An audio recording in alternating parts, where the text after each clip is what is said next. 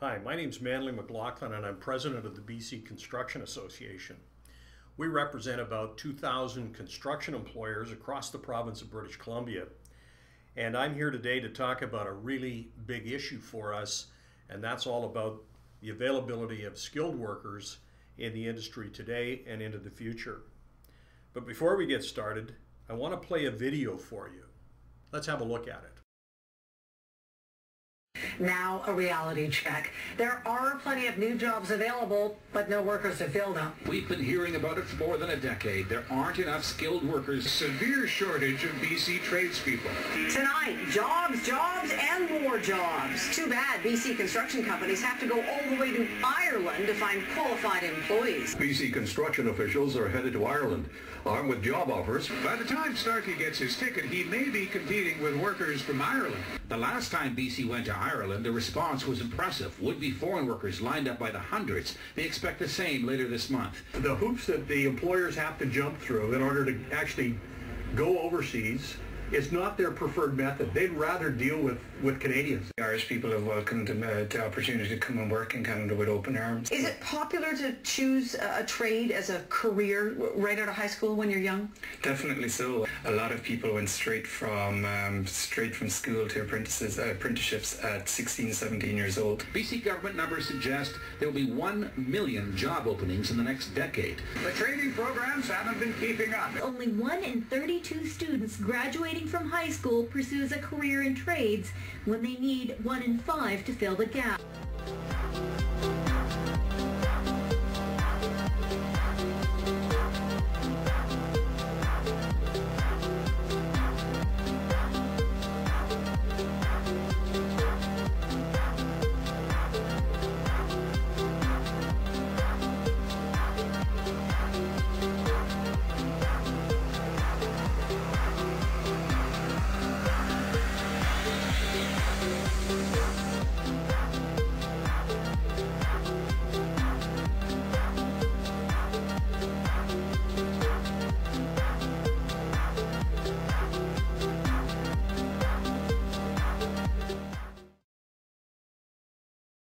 Now, those media clips were taken from national television news programs just a few weeks ago. Our trip sparked an onslaught of media coverage, phone calls, and letters. Many parents and students were up in arms saying that we're giving away good jobs to the Irish when Canadians at home don't have good jobs. Well, you know what? This is not about Ireland. This is the need to change the conversation. This is about a skills and post-secondary education system in Canada that's struggling to serve the needs of our citizens and of our sector. The recruitment trip to Ireland is only a symptom. Let's see what's driving it. Let's start with some current BC statistics. By all accounts, this is a conservative estimate. It doesn't include proposed LNG plants, which will drive even more construction. The majority of our construction employees are 45 years of age or older. Only a tiny fraction of BC's high school grads are directly entering the trades. This is the change we need to see in BC, starting with the graduating class of 2014 to erase our skills shortage.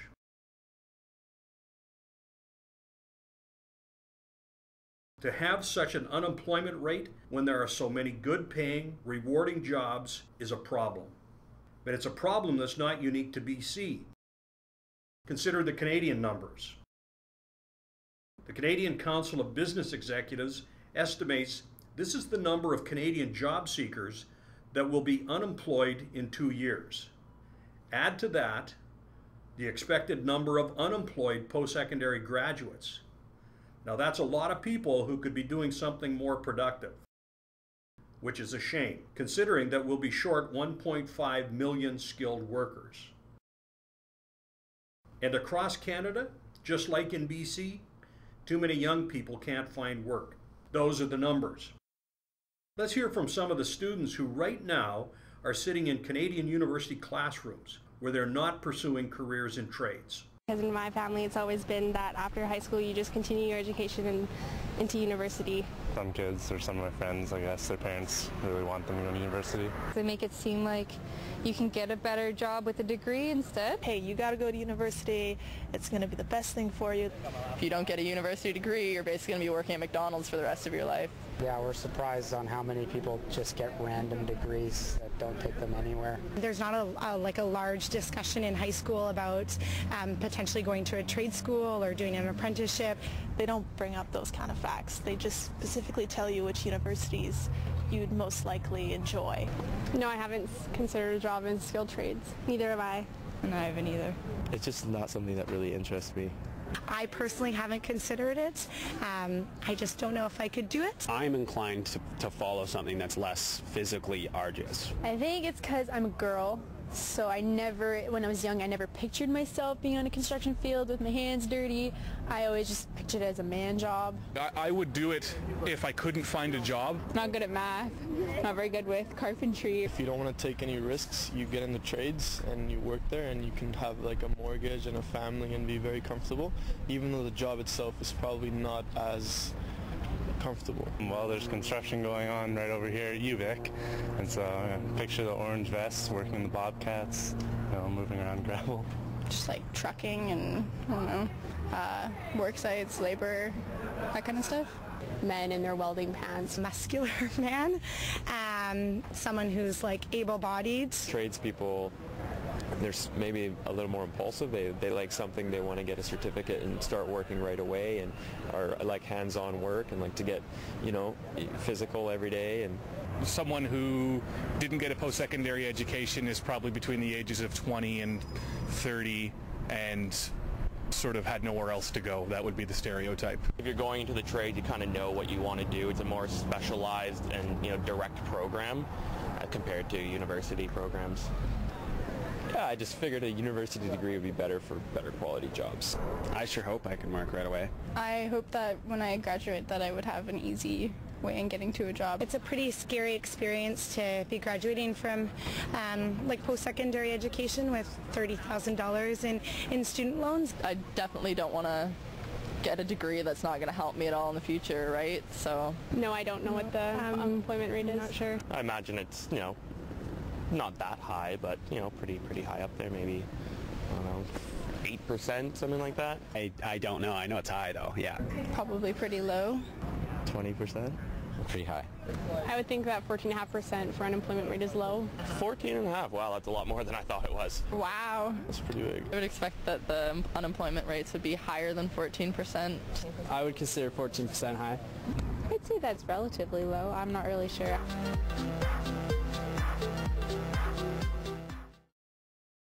This glimpse into the decision-making process shows that there really isn't much of one. Expectations are low and yet extremely high.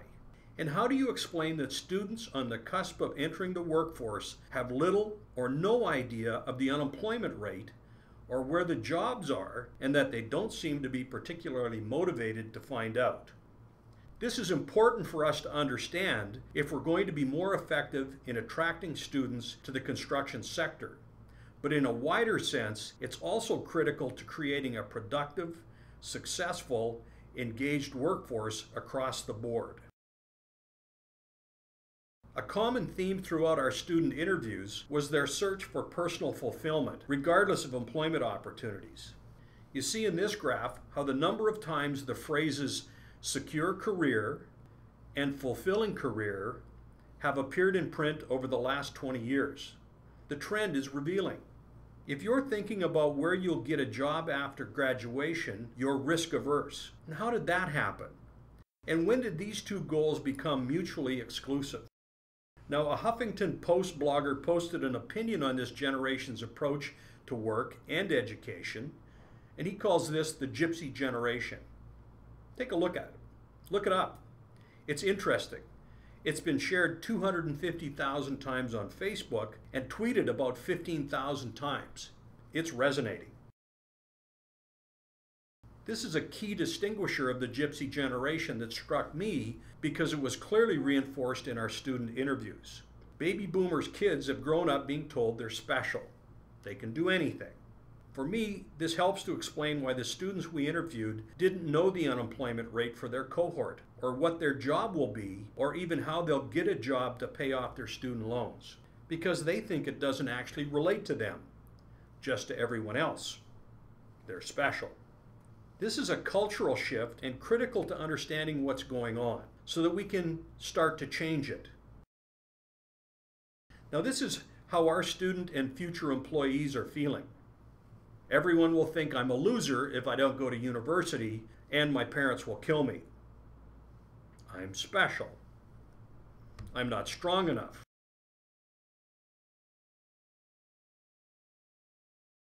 Hence, Ireland. At BCCA, we're guided by a local to international prioritization, and it looks like this. The focus on hiring and training starts locally, driven by employer demand. We continue from there when the local areas can't supply the skills our employers need. And if all the jobs can't be filled, we go international. Collaboration is threaded through everything we do. I'm here today because increased collaboration with the education system is critical.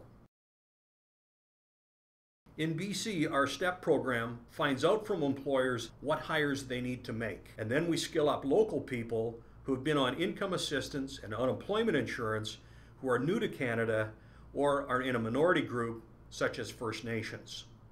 This program works, but it's currently threatened by the federal government's New Canada Job Grant. I should mention that under our current programming, if you have a single university or college credit, you are immediately ineligible for the program. This is a requirement set by the government funders. We assess candidates and help them into the trades when it's a good fit. We'll place about 2,500 people this year alone. People like Krista. I'm an electrical apprentice.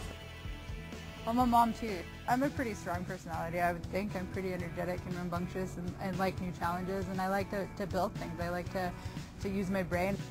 I love my job. My employer is amazing, and he's given me the chance to succeed and be something. I couldn't thank him more. And also to have these programs like STEP, to walk into my life and say, hey, we're going to give you this. We're going to get you where you need to be. To hear that school was going to be funded, it was like Christmas. I tell everybody about STEP. I think it's a phenomenal program. I really think that the challenge is getting over what is not your norm. If you want to do something, if you're going to stand in the shadow and say, oh, I can't do that because, well, I'm female, or get up and do it. You're never going to get anywhere in life if you don't get up and go. The saying's always, great things come to people who wait. No, great things come to people who get off their butts and work hard for it. And the end result is extremely rewarding. I'm just beginning my journey.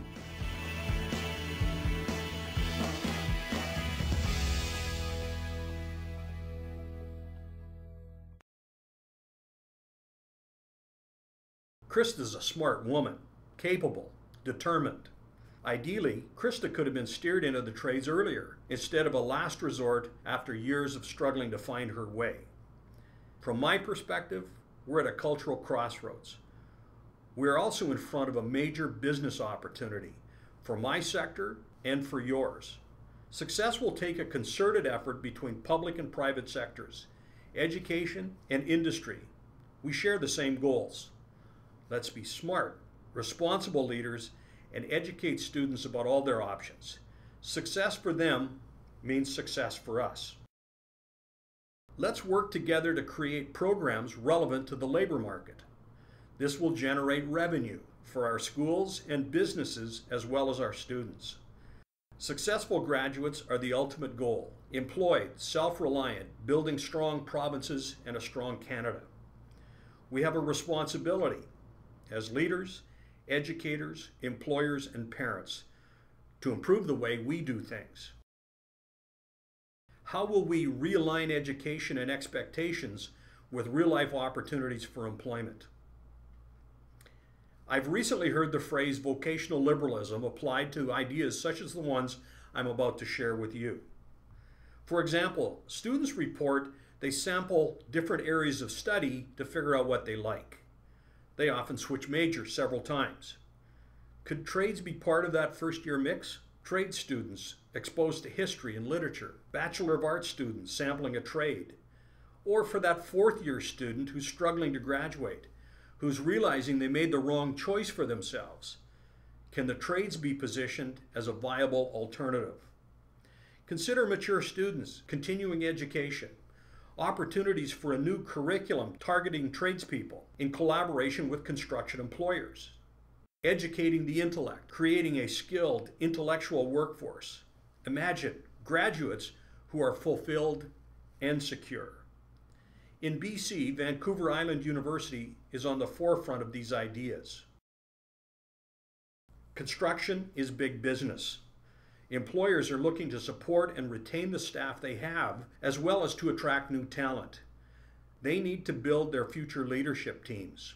That's a big opportunity for the post-secondary institutions. This is a new market. Culturally, socially, this is big stuff.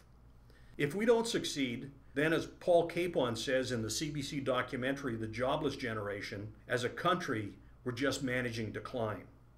We are entering a global talent age, and from where I sit, where the construction and education sectors meet, Canada has some catching up to do. We don't need a new system. We need a tune-up, a more relevant, responsible version producing successful students. Universities promote critical thinking. They produce mathematicians, writers, thinkers. Construction needs these people, and they need us. In closing, I'll leave you with some thoughts from our students. Would it change your mind if I told you that there's a construction boom in BC and in Canada, and over the next 8 years or so, the predictions are there's going to be a shortage of skilled workers of anywhere between 30,000 and 100,000 jobs just in BC alone? Wow, so you would have an automatic job? Nice.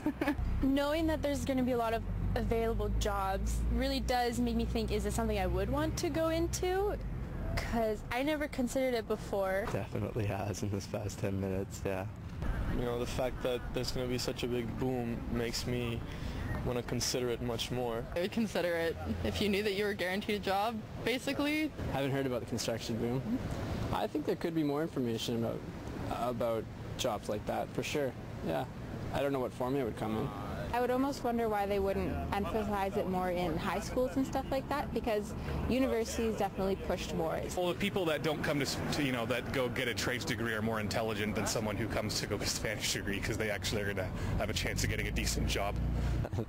Well, they're going to be making money and we're not, so good choice.